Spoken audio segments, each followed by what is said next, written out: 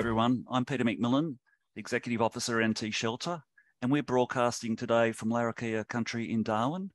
I pay my respects to their elders past, present and emerging, and to any other First Nations people who may be watching on. Sharing the Couch is a conversation with thought leaders in the housing and homelessness system, whether they're local in the Northern Territory or further afield, and those that are really making a difference at the pointy ending in our housing and homelessness system.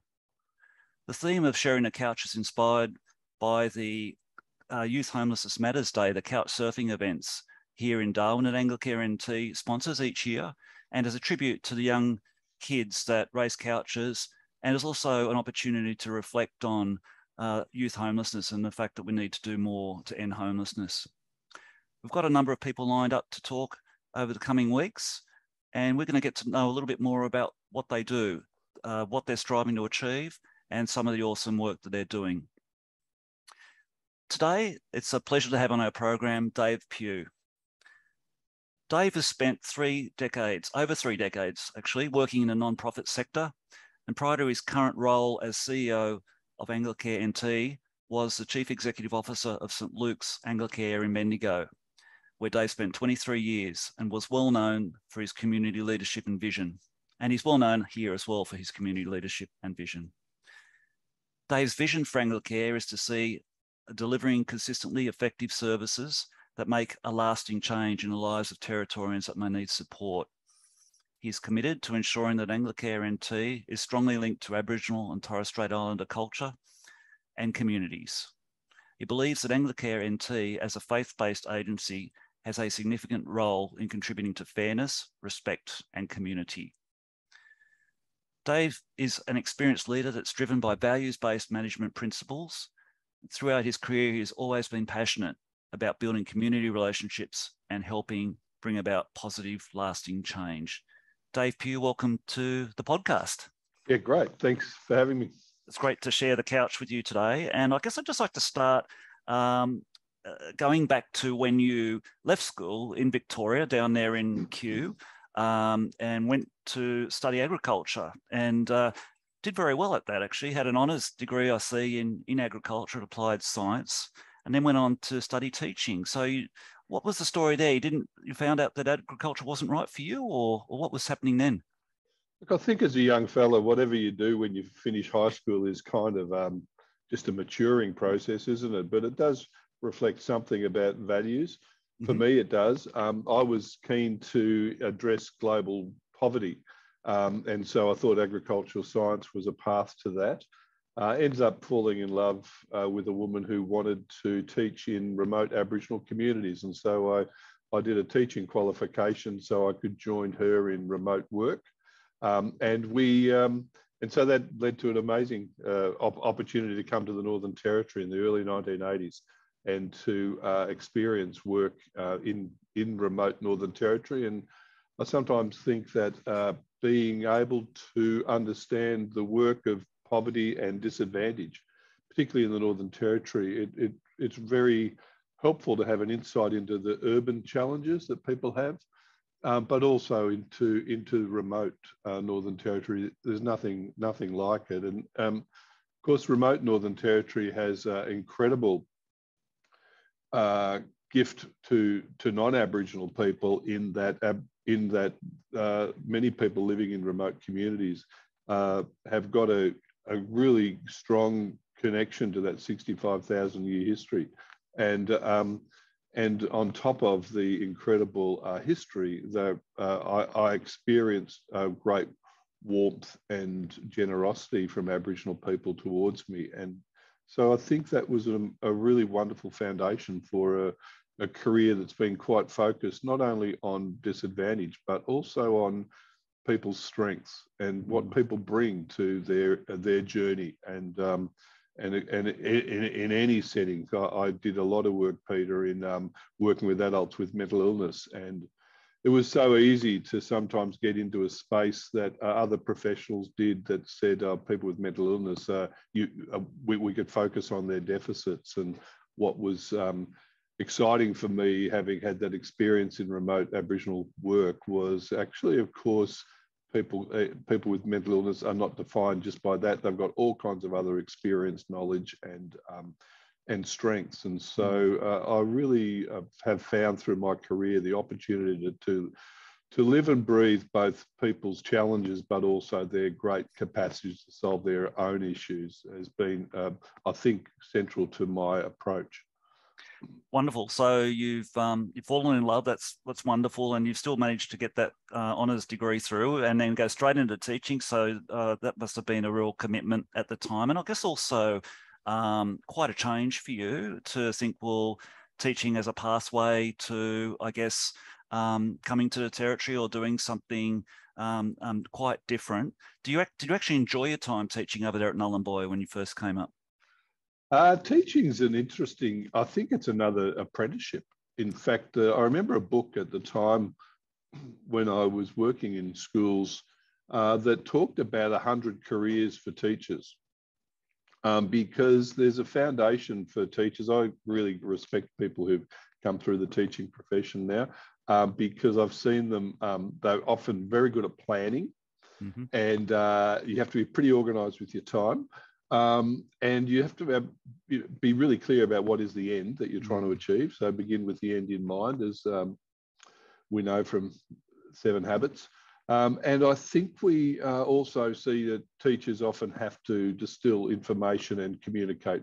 So it probably gave me a bit of confidence in speaking. In fact, I got some feedback from staff recently saying, yeah, you're doing a pretty good job, Dave, but can you just make your speeches a bit shorter?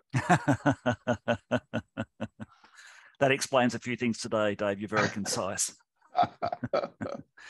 And what was it like when you arrived at Nhulunbuy and took on a role of teaching? It must have been quite a shock. Not a shock as in a negative shock necessarily, but quite a culture shock coming from Melbourne to a school classroom in Nhulunbuy. What was it like? Look, I think overall I'd have to say it was embracing an amazing experience. Of course, as you know, Pete, living in the Northern Territory is incredibly beautiful. And so we're surrounded by beauty and an amazing climate. So that was good. I was able to, I was pretty full on about this experience. And so not only were we experiencing the beauty, we also started learning Aboriginal language and got involved in trying to understand an Aboriginal worldview pretty quickly, and that was just a joy, actually. So teaching has its downsides. Anyone standing in front of a group of highly charged hormonal adolescents knows that it's not necessarily all easy, but overall it was incredible. I found myself pretty quickly leaning towards the community services side of teaching, and so got involved in trying to find new programs to address young people who are a bit disengaged. And so that was a kind of a natural transition for me from teaching into community services. I was going to say from there, you went across to Milingimbi to work with the Aboriginal Advisory Development Service. And so, yeah, how did that come about? And I know you're going again from teaching into community service, quite a long way from your a few years earlier when you finished as an agriculture graduate. Again, how did you feel about that transition? Was that something you were looking for, or was that an opportunity that came up and you thought, hell, I'm just going to take it? No, I really was actively thinking about how do I apply the skills and passions I have to the community needs that I see. And having done agricultural science, I was aware that in some of the remote Aboriginal communities, there had been the establishment of community gardens and various efforts to find sustainable living and food production.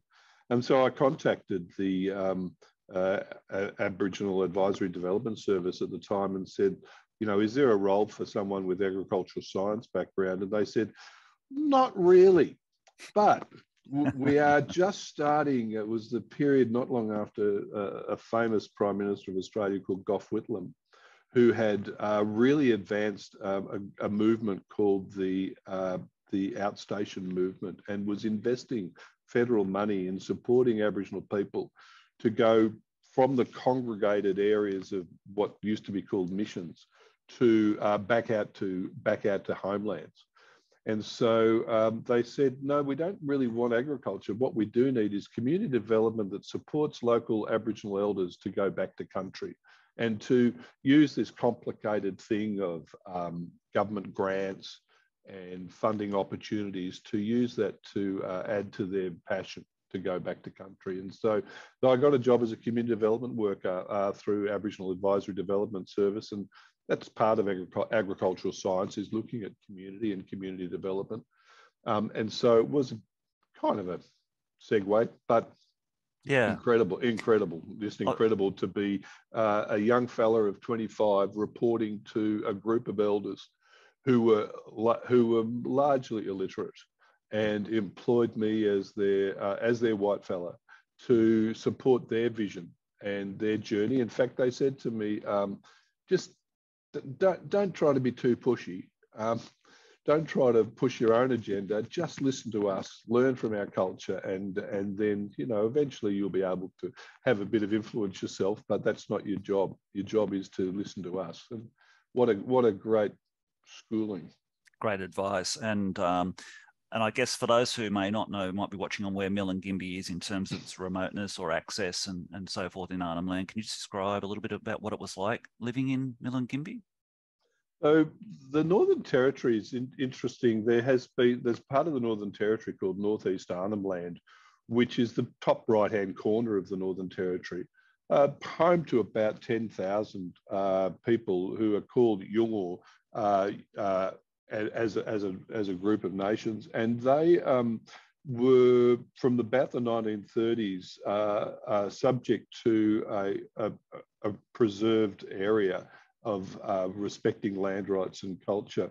And so there was a very strong continuous connection to ceremony and to life on the land and on the sea. So Milingimbi is about a population of 600 people living on an island, or a cluster of islands, actually literally called the Crocodile Islands in English. So people had not only a way of going back to country, was going back on country with four-wheel drives, it was also going back to country on various islands and needing investment in transport, included outboard motors and boats. So it was pretty remote. Most people's English was their fourth language. It had a cluster of other languages as well as English, and actively participated in cultural life every day. In fact, the Western way of viewing the world was something that was the Aboriginal people in Northeast Arnhem Land. I don't know if they coined the word, but they certainly lived the word of both ways learning, and living in two worlds was very much. In fact, the word Yorta Yindi, which is the name of the most famous Aboriginal band that we all know, Yorta Yindi, it has some elements of mixing the two worlds in one of the interpretations of that word language. The other language they would use was the saltwater and freshwater people, so that we have this mixing of fresh and salt water. So there was a great, incredible ability. In fact, the people of Northeast Arnhem, even though it's so remote, as you know, Pete, it's a bit close to Indonesia. Yep. And so for the prior to Western colonisation, there had been exposure to the Chinese and to the Macassans for the previous 800 years. So Aboriginal people of Northeast Arnhem Land not only have incredibly rich culture, ongoing culture, but they also have an incredible capacity to interact with invaders. Okay. The Chinese, the Macassans, the Western, the Anglos. It's very, very interesting to see that skill set. And Dave, when you went out there, as you said, they employed you as, I guess, the local white fella to come in and work with them on community development. There probably wouldn't be any rule book or anything you could take with you in terms of how do I do this, or how did you kind of learn what the best way of working and being accepted by the community and those lessons of listening. How do you prepare for that? That's a really interesting question, Pete. I think I was really fortunate that although I was employed by a group of elders, I had this organisation in the background called Aboriginal Advisory Development Service. And that had spun out of the Uniting Church, who had a history in that area. One of the benefits of that was that despite living in community and being immersed, and at times that was exhausting, there was a weekly radio sked. Pete, can you imagine that? Yeah. Prior to mobile phones. Yep. A weekly radio sked where about 8 of us who were doing similar work in remote communities would get together and just have a yarn every Sunday afternoon about how we were going and what were the challenges we were facing. That's really lived with me, that idea about how do we need to live in both worlds, and we need to have reflection and a debriefing as well. And I think one of the things I'm currently doing in my role at Anglicare NT is trying to revive some of those practices that allow people in remote communities to have access to reflection and debriefing. What would you have to say to people who maybe are a little bit apprehensive about working in Aboriginal communities or working with Aboriginal people because they're just worried they're going to botch it up and make, I guess, mistakes in terms of that cultural understanding and awareness, particularly people that come to the Northern Territory from other states who haven't had that privilege and opportunity, I guess, to work with Aboriginal people? What would your advice be to somebody coming up here to work? Well, I think we all botch it up, and that's just part of learning a new job. Aboriginal culture has a very solid way of supporting people to learn new things. Tends to be less trial and error, tends to be more lots of instruction and asking people to imitate the instruction. And then after a time, there's an expectation that, hey, you should know better. So there's a very generous and forgiving approach. So one of the first things I did, Pete, was I really embraced learning a language, which was okay on that community because it had a fairly common language. Not all communities have a common language, and of course, if you're working with Aboriginal people whose first language is English, then there are different ways of learning. But for me, learning language was a great way of being a very humble and forgiving experience, really, because people laughed at me as I stumbled through and corrected me as required. I think it's really important for non-Aboriginal people who are immersing themselves in Aboriginal in Aboriginal world where it is a very different worldview, is that people need to not lose the sense of themselves, Pete. And so for me, at that time as a young fellow, I had a Christian faith, and I had other cultural reminders within my own Western tradition of music and books and cooking. It was really important to not lose my sense of who I was. I have a really close friend who became deeply embedded in a different Aboriginal culture, and as he got more and more into his Aboriginal worldview, understanding and language, he also got deeper into his Jewish faith and tradition. It was really important for him to hold both of those, and for some people that's an important journey, and it can be overwhelming to lose your sense of self. Right. In all the work we do. It's not just with cross-cultural work. We can lose ourselves. It's really important that we know deeply who we are and what we stand for. It does give you a solid grounding, doesn't it? If you have that.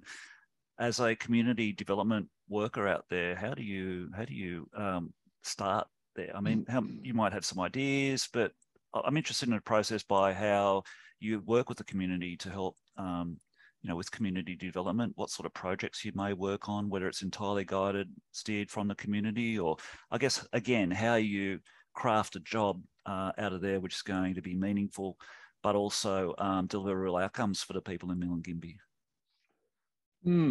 Peter, I think community development's a really broad school, and in some ways I find it more helpful to think of it as a mindset rather than a specific set of skills. It is both. And so with a community development mindset, it's important to apply that mindset in whatever you're doing. So people who are currently in a job like yours, for example, Pete, where you're doing you're leading a peak body, or a homelessness worker who's doing lots of practical stuff with people in housing, you can still apply a community development mindset to the work you're doing. So for me, the community development mindset was, as I'm doing lots of practical things, and in reality, that's what happens in most people's work, there's lots of practical things to do. How do I do this in a way that continues to listen to the wishes and perspective of the community who I'm working with? And how do I also build connections between people while we're doing this? It's easy for specialist workers to kind of develop very strong bilateral relationships with people, but not necessarily creating community. So I constantly in the back of my mind, how does what I'm doing here build the links between people? As I got into work with adults with mental illness years later, Peter, one of the things that really struck me was that so many people with a serious mental illness have only their major relationship is with the professionals that they work with. Right. That's terrible. And, you know, it's so important that in the work we do in any profession, particularly in the caring professions, that our work leads to people being more connected to their family and their natural supports and their community than they were when they first started working with us.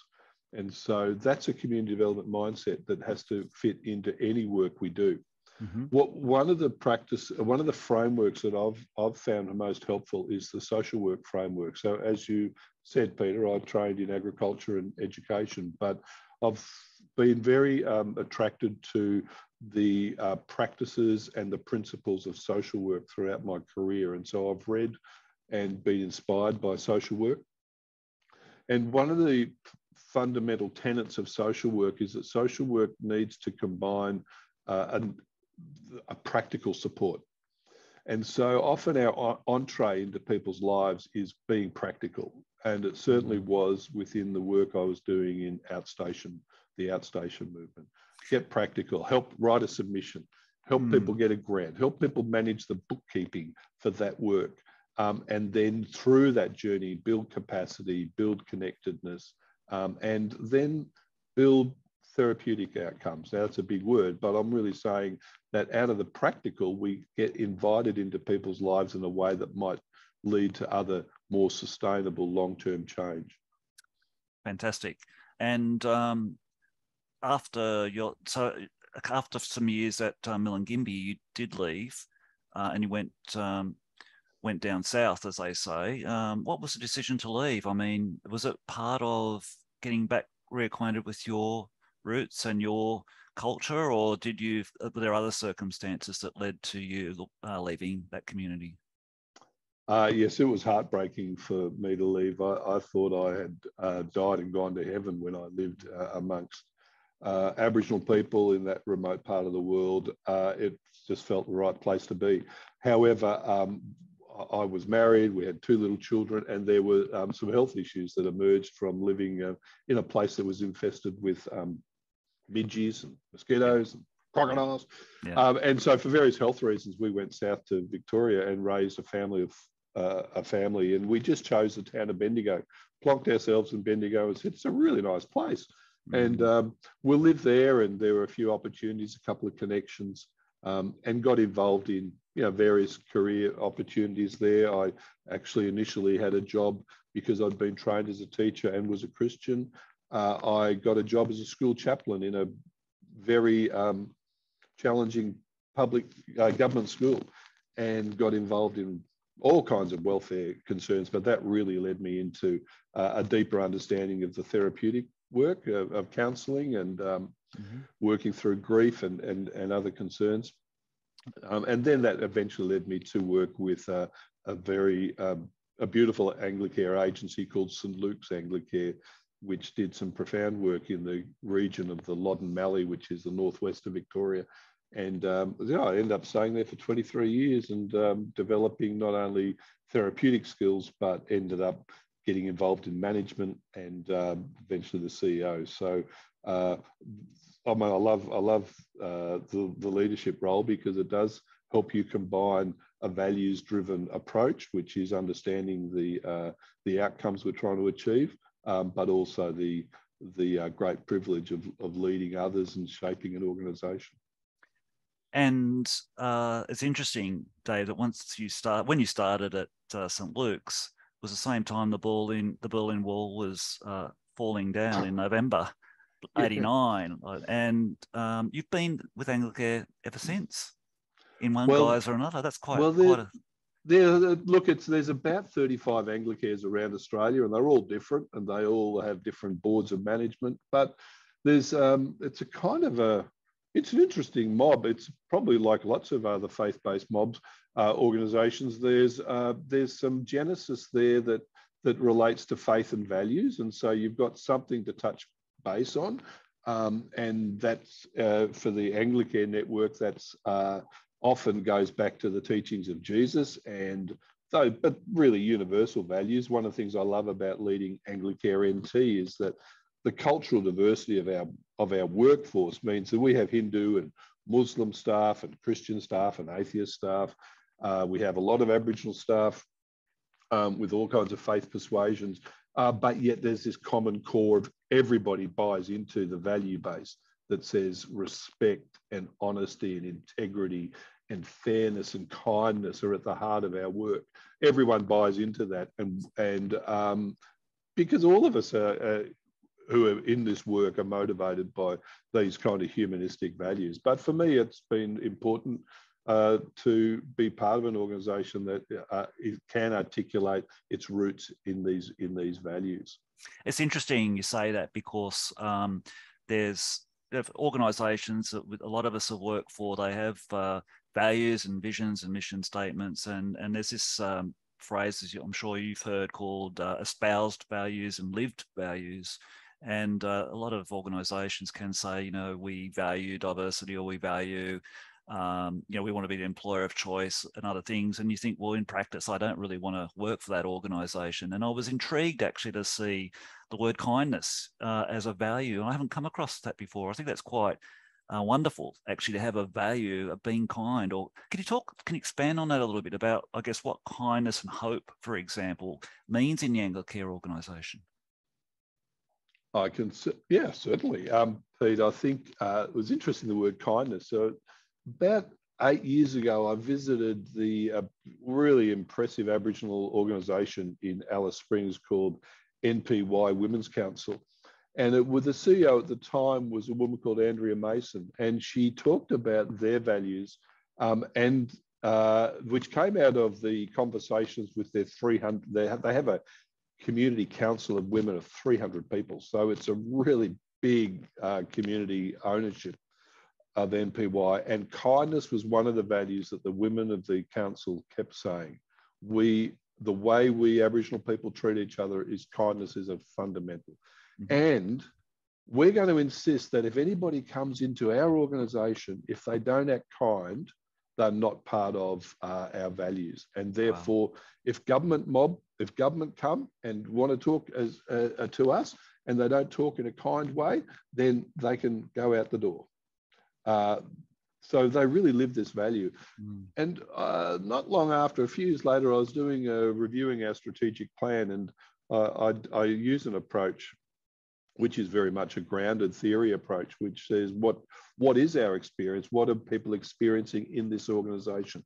And so when we reflected on our values and how do people experience life within Anglicare NT, one of the most consistent feedback was we experience kindness and compassion.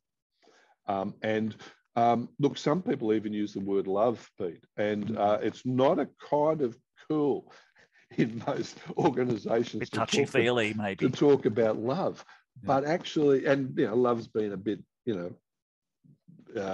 probably fluffed up a bit and romanticized, but people came back to this idea that there's something about it goes beyond just being professional and being courageous and all the other things that we might think about. There's it goes something beyond being human. It goes beyond being empathetic as well. It does, yeah. There's something beyond that, and so people said this is what we experience here, and so by putting that, naming that as a value of the organisation, was simply saying what people are experiencing.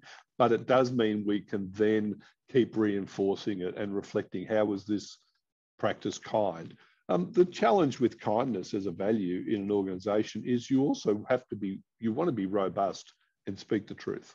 And you have to name when things are challenging, but we can do that in a kind way.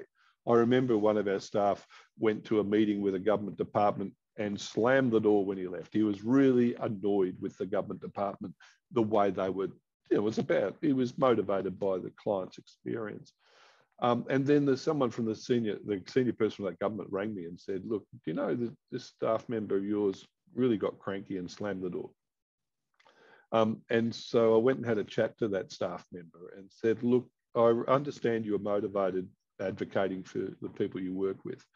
But if you want to work in this organisation, you do need to do that in a way that also fits with our values, and kindness is part of that. So you need to find a way to advocate that also is kind. And that was just a choice. I said, go somewhere else if you want to do the door slamming type of advocacy. That's just not the way we do it here. It's a value I think that a lot of people would understand. It's not it's not hard to understand kindness, but it's probably harder for some people to live by it and to demonstrate it. And it does have a very clear, I guess, delineation between what's acceptable and what's not. And it must be quite amazing, I would imagine, working in an organisation and that people are constantly reminded that, yeah, we need to be kind. We need to have that kindness, demonstrate that in the work that we do. Dave, I'd just like to touch on a couple of things. You did come back to Northern Territory, of course, and I'll come to that in a moment. But in those years when you were with Anglicare at St Luke's, you completed some did quite a bit of work in the education front. You, including going over to the UK to do work at the Hull International Business School to just do a leadership program over there. So it seems to me that, and also you've done the Australian Institute of Company Directors and some other work in management theory. So it seems to me that although you have that passion in social work, and you've also been, I guess, quite interested in how to run an organisation or how businesses work. Do you want to talk through that a little bit? Look, thanks, Pete. I think leadership's really important and management's really important. And they're both skills that aren't necessarily the focus of a lot of our therapeutic work. So when we're learning what really great case management is, or good therapeutic work, or good community development work, we delve deeply into that. And I love it that our practitioners and people who work in the human services really develop very professional skills. And a professional is a person who thinks deeply, has a framework for decision making. They're not just going on their gut feeling. And they have and they implement through often tools their goals to have an impact. So professionalism is important, and I really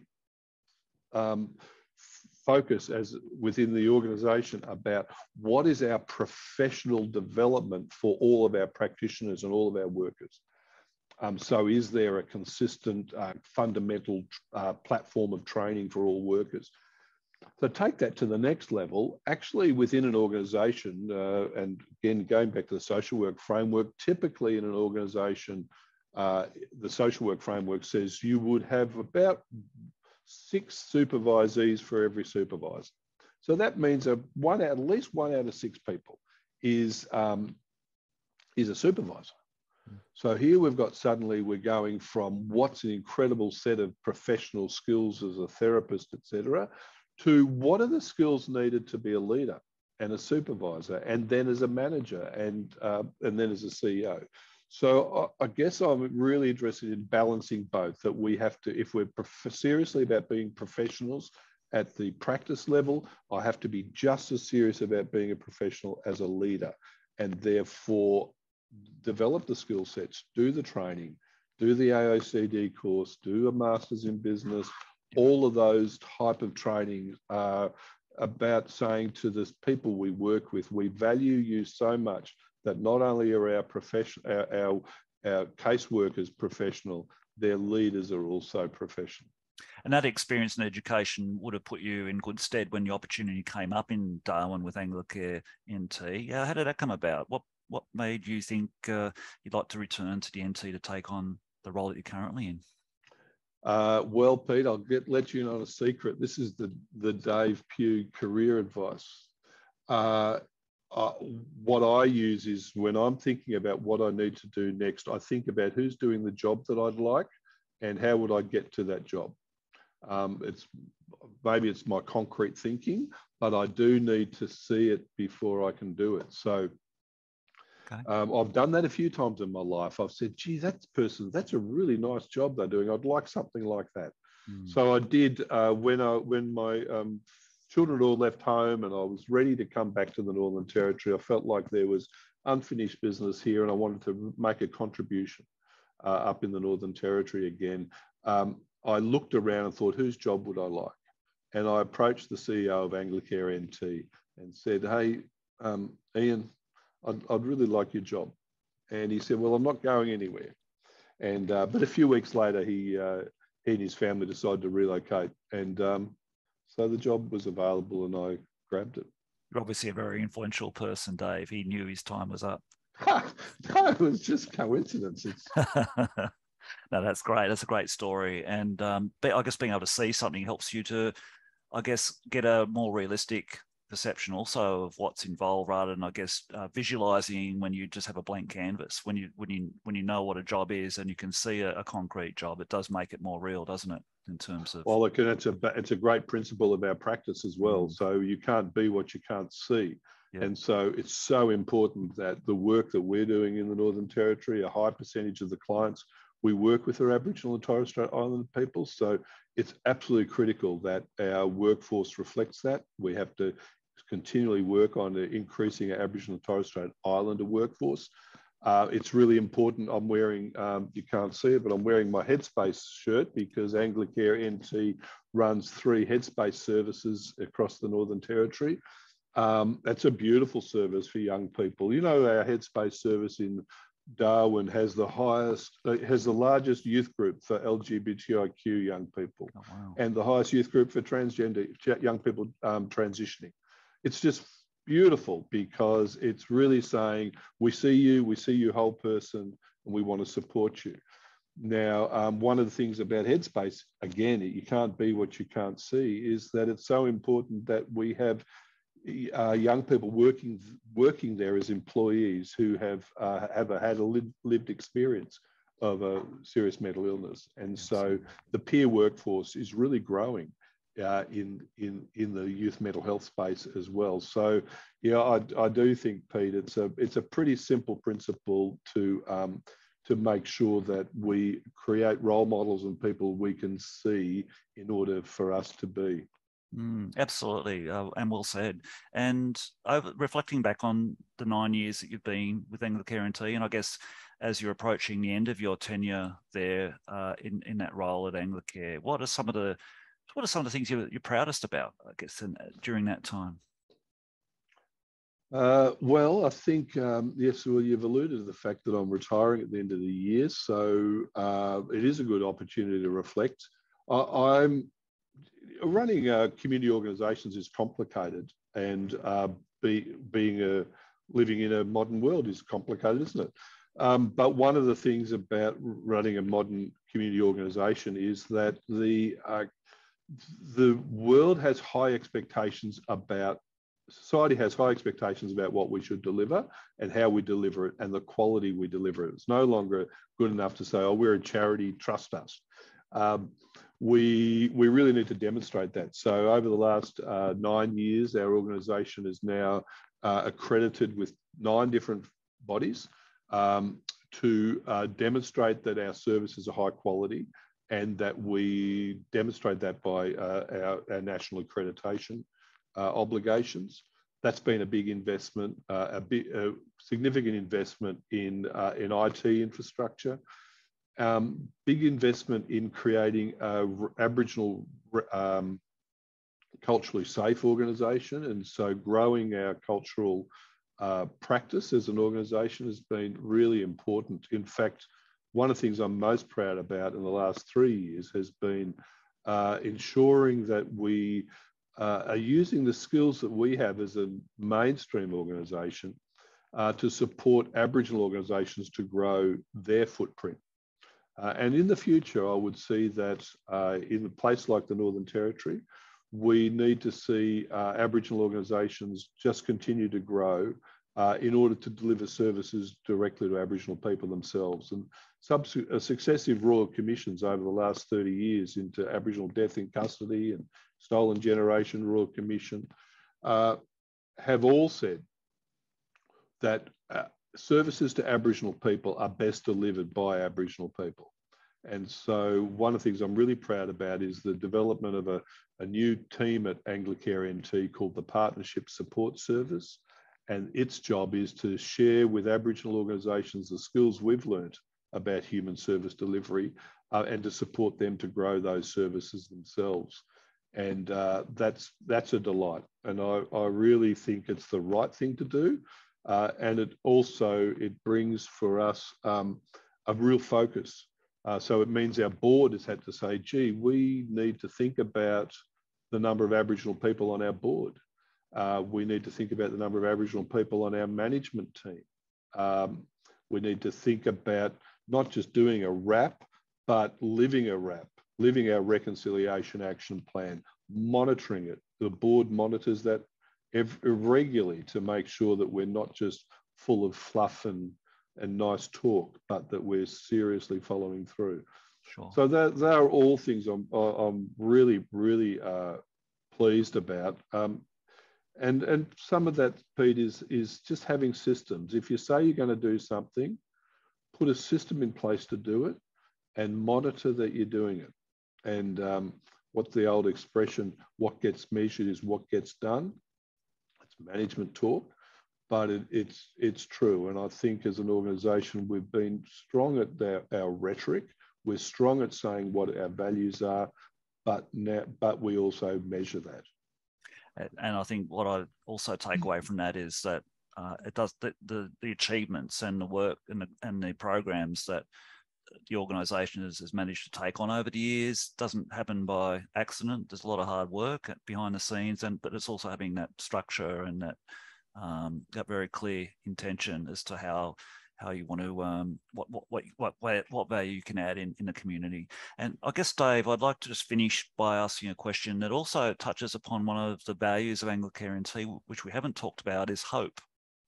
And at the time, as of right now, we're seeing across Australia and certainly here in the Northern Territory, a lot of people who don't have access to a house that they can afford. Rents have gone up, cost of living is going up. Anglicare across Australia and here in the NT have done that annual rental affordability snapshot that shows that there's very little stock, if any, that a lot of people out there simply can't afford. We have high rates of homelessness in the Northern Territory, and there's a lot of housing that we need to have supplied. So there's a lot of work ahead of us. What would you have to say to people watching on around the importance of belief and hope that we can end homelessness and we can do better than what we're currently doing in terms of housing and homelessness? Well, as we talked about earlier, Pete, you can't be what you can't see. It was really important for me a number of years ago to visit the Netherlands and to see the depth to which social housing is a belief that community, that society has about what does a good society look like. Up to 30% of housing in the Netherlands is social housing, and that's an extraordinary experience. My sister is Dutch and lived in social housing in the Netherlands, and as her income increased, she just paid more and more rent. It was just proportional. And eventually she said, I think I'll buy my own house. But that was after 30 years of social housing. I think we do need to have a vision as a society, and our vision is really tiny at the moment.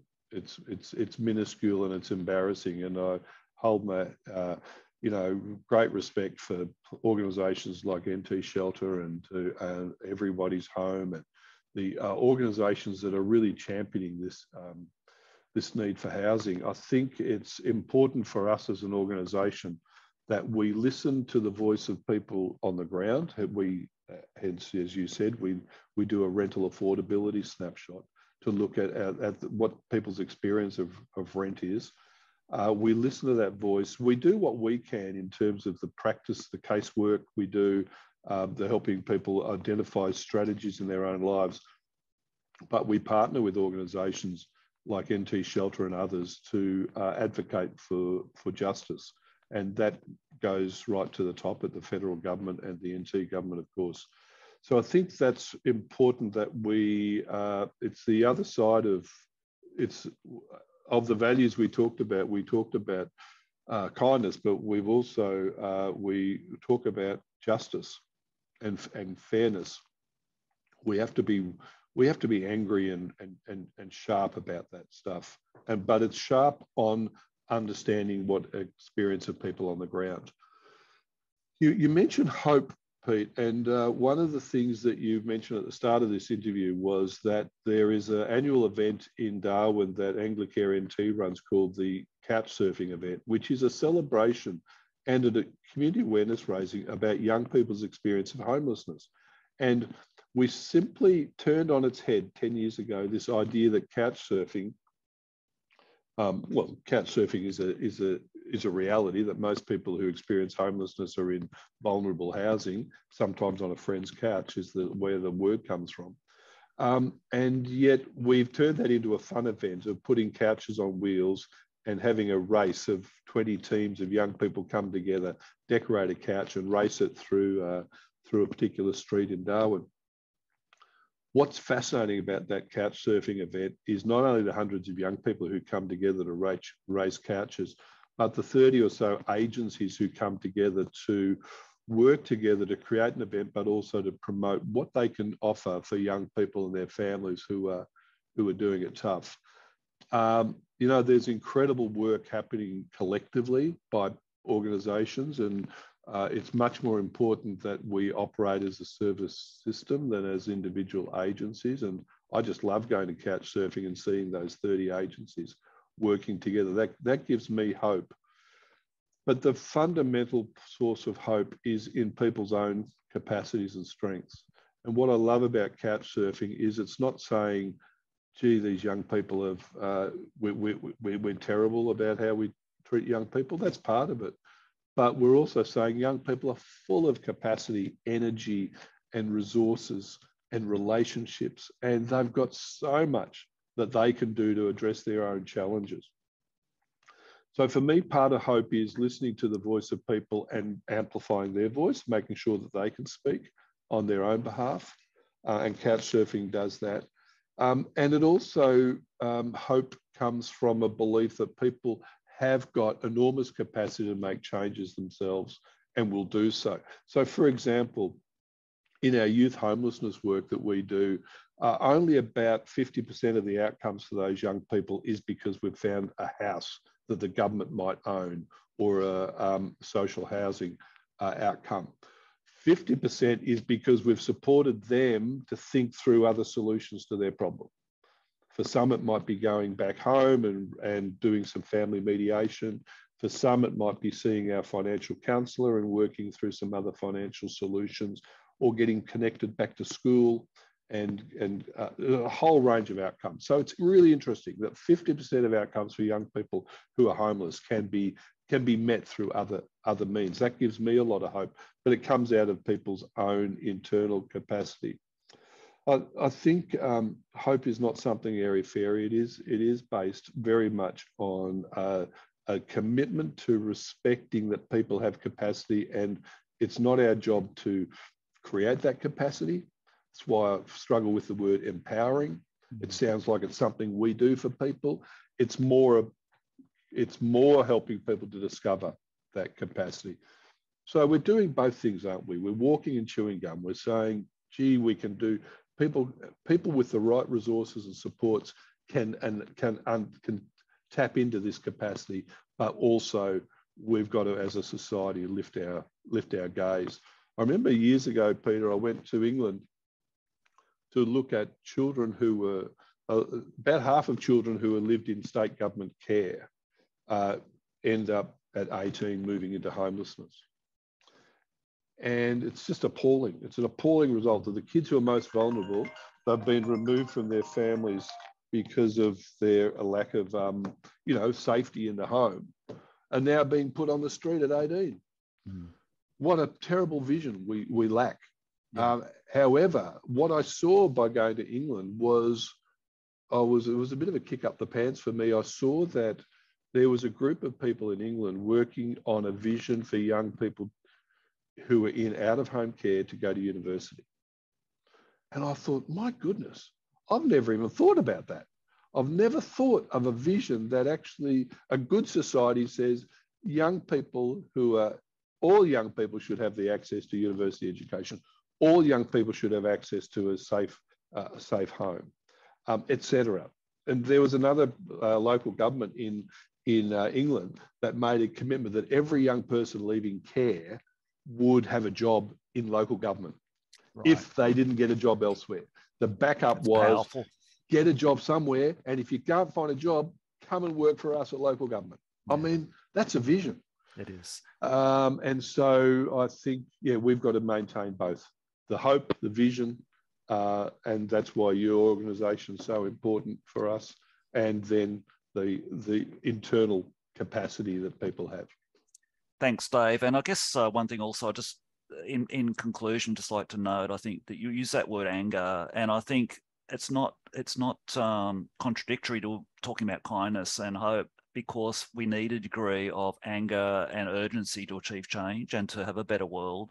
So they're not contradictory. They can go hand in hand, and still you can be angry or dissatisfied with a situation and say, look, this isn't acceptable, with passion. Doesn't mean that it's not demonstrating kindness in the process. So thank you so much, Dave, for joining us today. It's been a pleasure. There's been a lot of really good insights and some profound things that have come up there, and I'd like to wish you well with your remaining time in Anglicare NT. We've been very lucky having you in the Northern Territory for such a long time, and for making the difference that you have, and for the work that your team continues to do at Anglicare NT. So thanks again. Thanks for Peter. That was a great conversation. You've been listening and watching Dave Pugh, the Chief Executive Officer at Anglicare NT. And it's the episode is Sharing the Couch, which is available on our YouTube channel, NT Shelter's YouTube channel. Please go on, check out previous episodes that you may have missed, subscribe, and get notifications about future episodes coming through. Thank you very much, and have a great day.